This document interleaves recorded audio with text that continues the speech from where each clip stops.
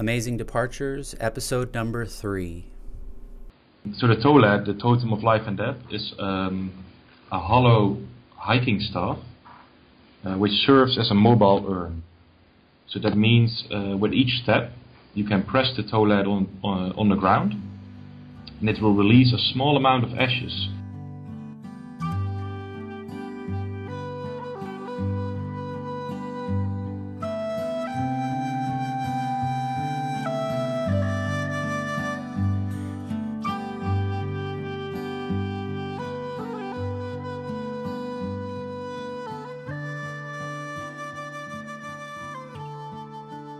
Hello listeners, and thank you for joining me on Amazing Departures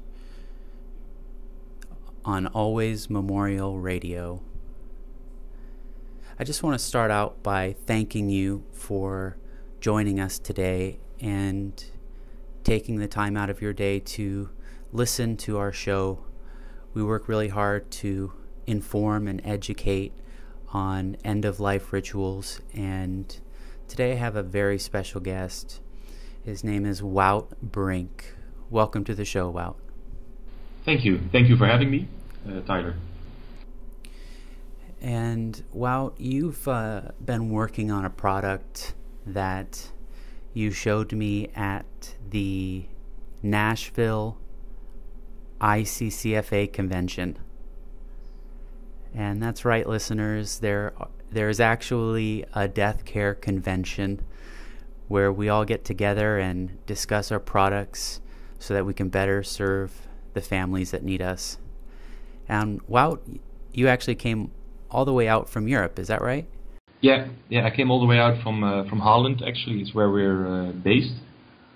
And I flew to Nashville to see the American part of the funeral world, right? So yeah, it was very interesting and a lot of fun, and met a lot of great people. So, and the reason why you went to that show, and what I'd like to talk to you about today, is the Tolad. So the Tolad, the Totem of Life and Death, is a hollow hiking staff which serves as a mobile urn. So that means with each step you can press the Tolad on the ground and it will release a small amount of ashes from an opening in the bottom of the staff. And this mechanic, this allows the bereaved to create a remembrance trail of up to 1 mile in length. So the Tolad is basically a walking staff which allows you to scatter ashes over a longer distance. And I know that you spent a lot of time in engineering this product, you and your 2 partners, right? And the design is just gorgeous. I love the look of it. And the action, for lack of a better word, of the bottom that actually opens to release the remains has a nice feel to it.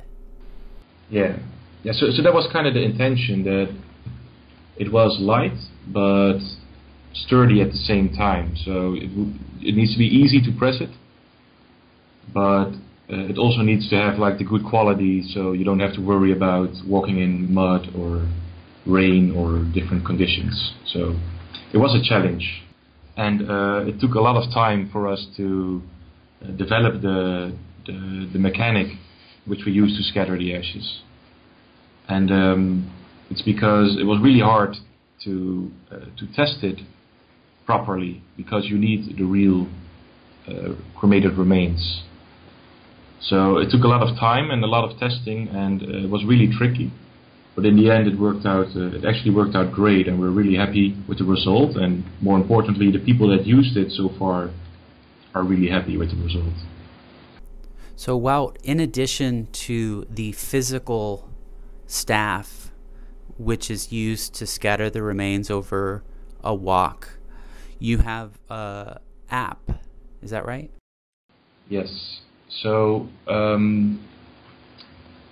usually when you scatter someone's remains, sometimes people, they told me they forget where they actually scattered the remains, and that's kind of I don't know, it can be kind of tragic, I guess. And what we wanted was people to have the option to track the route and store it, so the route you walk with the Tolad, and store it online, so you can share it with anyone, and it will be stored for, well, forever.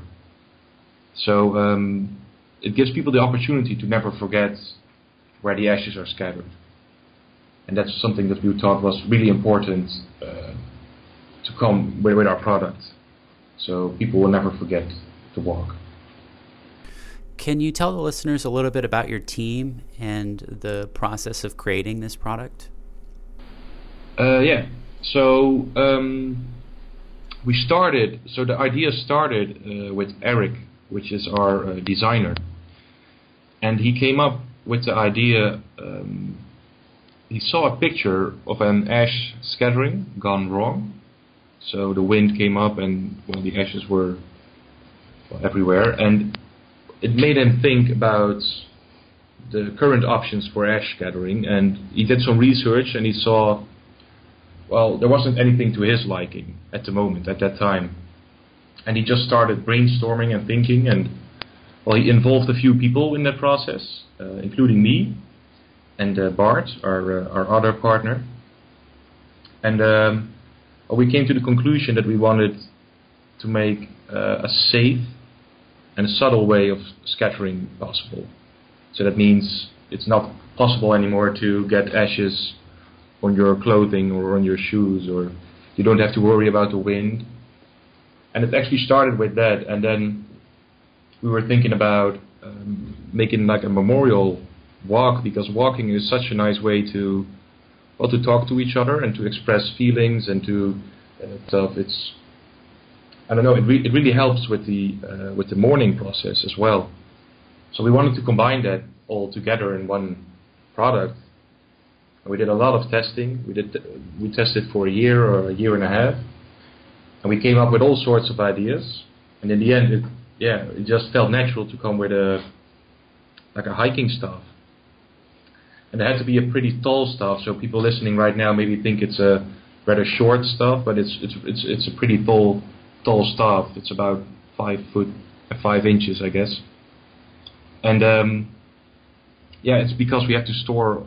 We have to have like the cubic inches, like the volume.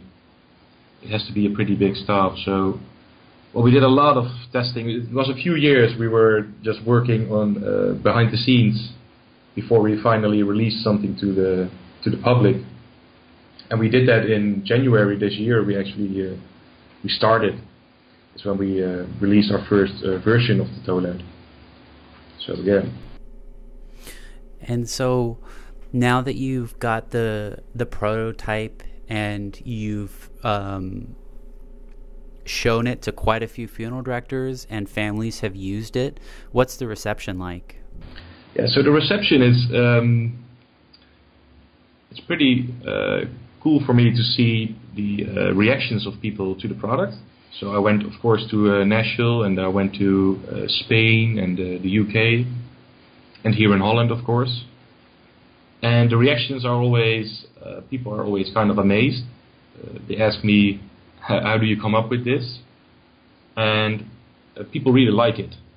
So, but it takes a lot of time for them to figure out an opinion on it, because it's so new, and people are sometimes a bit shocked, I guess, in a positive sense. And so they're like, usually the reception is really good. So people really like it. So that's good. But it takes some time for people to think about it. Well, Wout, I have to say I absolutely love the product, and I think it's a terrific idea. And it's really an example of pushing memorialization forward and better serving the families that we work with and giving them more options, and also using technology, because the app is really a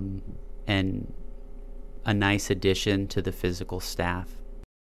Yeah, thanks. Yeah, so our idea with the app, by the way, is that you don't need to buy one of our products to use the app. The app is just free to use and to download for everyone. It's in the App Store and in the Google Play Store. And well, it's only in Dutch right now, so we're going to translate it we're going to make an English version when we're going international. But it will be everybody can use it, even if you're scattering with just an urn or anything. We think people deserve to be able to scatter ashes and be able to remember where it was and to share it. So yeah, it's going to be available for everyone. So that's just what I wanted to add for the app. When do you expect the English version to be available? Right now we're developing a new version of the Tolad, a cardboard version, which is called the Tolad 1, and it's cheaper than our original version because of different materials, so it's less costly to make. And we're looking to launch that version of the Tolad internationally. And together with that launch of that version, we're going to launch the app as well. So it's going to be simultaneously, and I expect it to be around November, something like that, November, December, somewhere around that time period. Yeah. Great. And so the listeners, if they wanted to get a Tolad, they could choose the taller staff or the shorter staff at that time. Yeah, so for internationally, for in the US, we're only looking to distribute the shorter stuff, the cardboard version, the less costly one. So if you want to have like the taller, the aluminum version, you have to order one from Holland, and well, that's not really practical. So right now it's only the cardboard version that we're looking to distribute internationally. And so you're actually in the process of launching the cardboard, and so you're actually in the process of launching the Tolad 1, and you have a Kickstarter. Is that right? Yeah, that's correct. So can you tell the listeners a little bit about what you're looking for there? Yeah, so we launched a Kickstarter campaign for a few reasons, actually. And well, the main reason is because we wanted to raise some money to order the injection molds that we need to produce the Tolad 1 on a larger scale, so we can distribute it internationally. So we want to make it available to everyone around the world. And of course, the second reason is that people can pre-order one. So we want to give people the opportunity to pre-order a Tolad.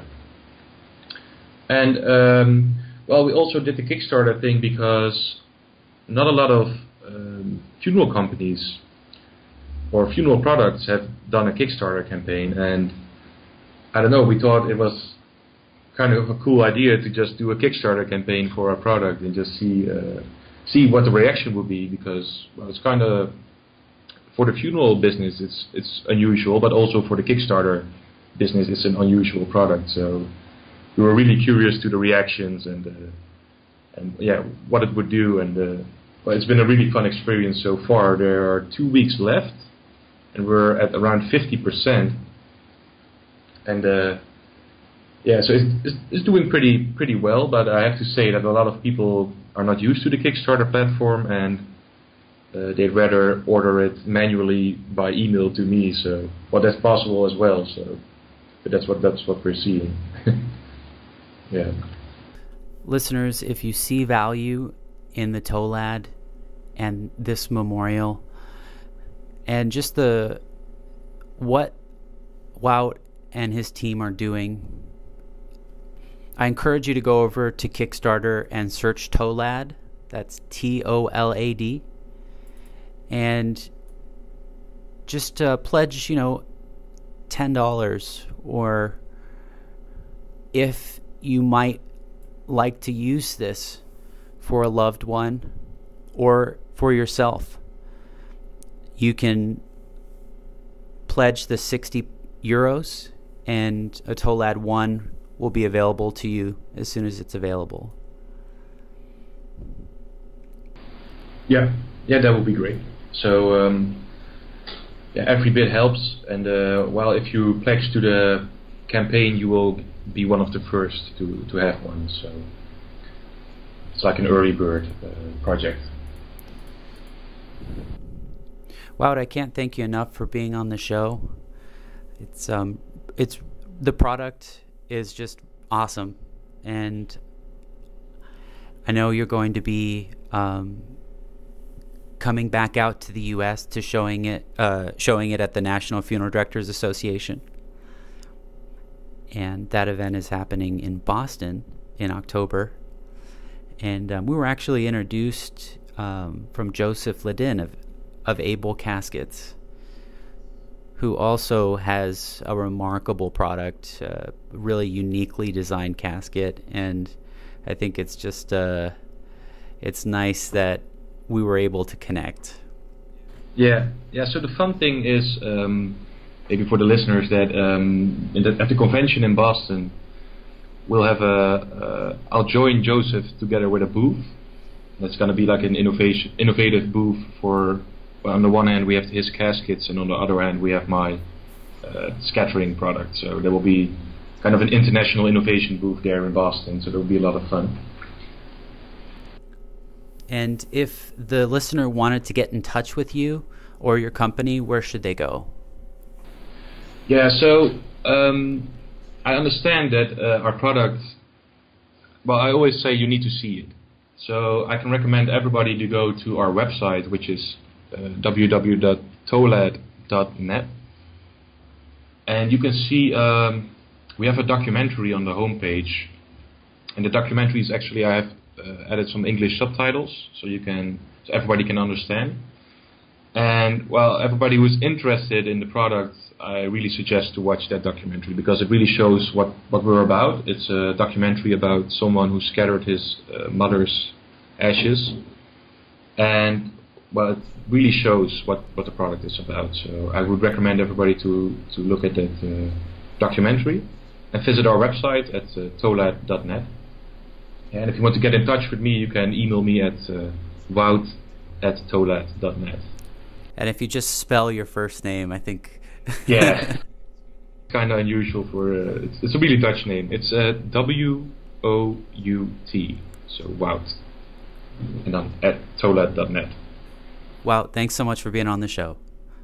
Yeah, thank you so much for having me.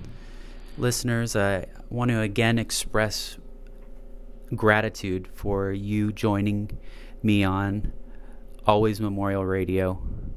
And there's so many places to get useful information about end-of-life ceremonies, and that includes your local funeral service provider. And I'd just like to express my thanks. Until next time.